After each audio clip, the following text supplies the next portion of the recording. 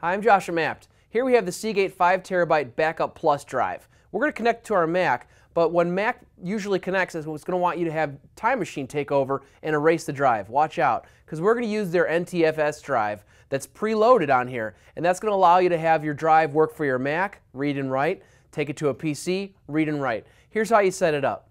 Alright, so we just plugged in our Seagate 5TB Backup Plus drive, and Time Machine on the Mac says, hey, do you want me to back up your entire machine? As much as I'd love you to, Time Machine, I'm not going to. I'm going to say don't use. And if you decide to use it and choose Use as Backup Disk, it will format it. It'll format it Mac only. It'll erase the entire drive and install a Mac OSX journaled partition. So that is not compatible with Windows, and my goal here is to not use it because I'm going to go inside it. And we've got some built-in software sitting inside here. So we've got the software, the Seagate Dashboard Installer, and then you can see a .exe file, and what that is it's a Windows installer. So on the Mac, I'm going to run the DMG. Just double-click it, it's going to boot it up. So here we go, I'm going to install the software from Seagate called Dashboard. It looks like I've got an updated version available. It's going to run the download for it. When it's done downloading it, we can proceed. Alright, so we finished that little download and it popped up the installer. They also want you to run product registration. I highly encourage it because you have a 2-year warranty, and this will make things easier if you have an issue. But I'm going to quit it. I'm not going to register it. So here we are, and we've got the Mac installer. We also have a pop-up that came up here. So here you've got the option for Mac and PC or Mac only. Mac only, once again, is going to erase your drive just like your Time Machine would have. And keep in mind, if you let Time Machine do that, you would not have the option of installing this software, and you'll have to go hunt it down and download it. But I'm going to choose Mac and PC. And it tells us here that it requires the installation of included Paragon NTFS for Mac driver, which we're supposed to get here in the packaging. So let's proceed.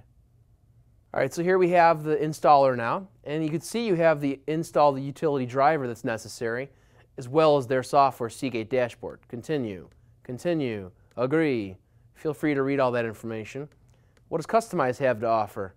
I could choose which ones I want. I'm gonna install them both, and at this point I'm going to enter in my secret password that you'll never know unless you play that back in slow motion. Continue. When this is done, we'll be able to have full access to this drive, and it should be NTFS, which means I could bring it to any PC and read and write the data just the same and fast as a Mac. So let's see what happens. And we'll double check it in the end by getting info on the drive that mounts. Should just take a few more seconds here.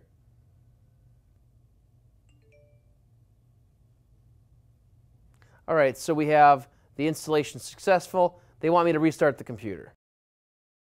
Alright, so we just rebooted, and now our Seagate Backup Plus drive has a new icon. If we take a look inside, we've got the original content, and now it's formatted to work for Mac because we installed the Paragon driver, which in System Preferences, you'll see you've got NTFS for Mac OS X, and here it is. I could turn it off, or I could uninstall it from here. So it should be working. If I right-click it and say Get Info, it does say it's Windows NT. It's got the Windows NT file structure. Can I save to it? A Mac cannot save to Windows NTFS, but look at that. I got a green plus sign and untitled folders sitting there now because I can now save to Windows NTFS because of that driver. Pretty cool. So if you want to have a drive fully compatible with Mac or Windows, this is an option where you're good to go. But we've got one warning. If I were to go into Time Machine and I say, hey, let's use my Time Machine drive. Let's choose it. Use it. All right, we're good to go. We've activated Time Machine. It did not ask me that it needs to format it. But look, it failed. Why did it fail? It failed because Mac needs that special Mac OS extended journaled format, which is required. So guys, if you want to have Time Machine running, you don't have to stop there. Feel free to go to your Disk Utility software. Disk Utility is going to give you the option to take this drive. Let's take the partitions. We'll make 2 partitions, split it half and half.